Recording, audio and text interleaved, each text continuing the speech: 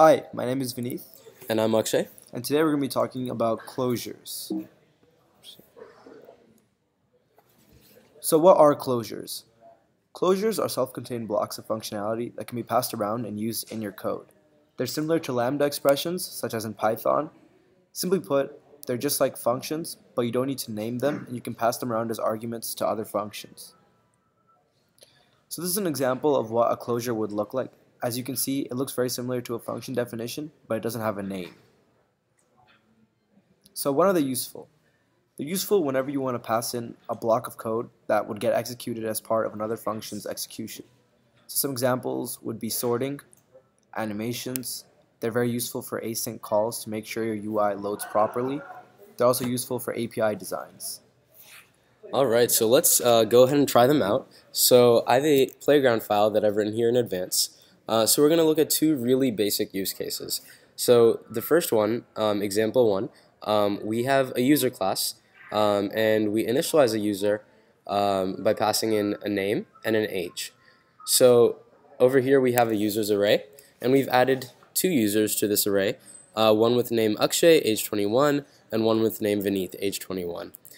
So let's say we want to figure out if the users array contains a user with the name Vineeth. So I've written out the code right here, but let's see what happens as I try and type it in.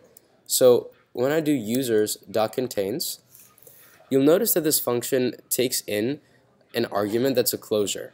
It doesn't just take in, a string. Reason being, it doesn't know how to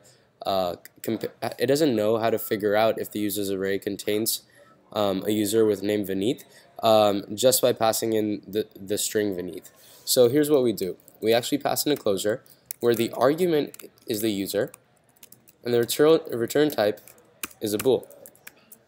And then we just return whether the user's name is equal to Vineeth.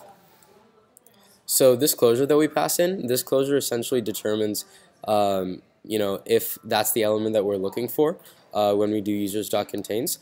And this is called by the underlying API code that's written for .contains in Swift.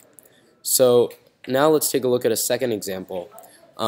So let's say we're trying to make an animation, and we have a view here that has width 300 and height 300. Let's say we want to shrink this view to have width 200 and height 200.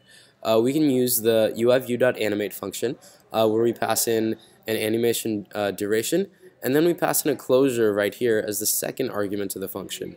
And this is essentially the list of actions that we want to happen as part of the animation. So this could be one or multiple lines, and it's essentially just a chunk of code that we want the underlying API to take and use as the animations that are performed on this view.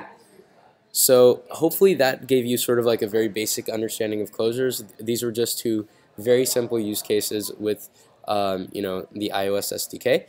But I encourage you to look into more use cases and definitely go ahead and read the Swift language guide online. It's great, and it provides some good prose that explains this further. So thanks for watching, guys. We'll see you next time.